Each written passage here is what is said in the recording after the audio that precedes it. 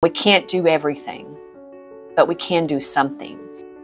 Basically, Water to Thrive is a nonprofit whose mission is to provide clean, safe drinking water for rural villages in East Africa.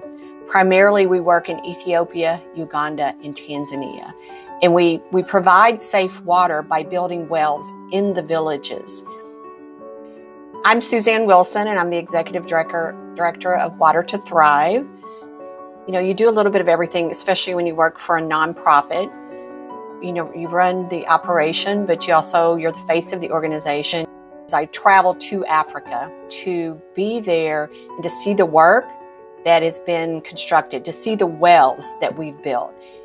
Yeah, it started in 2008, so we're celebrating our 15th anniversary.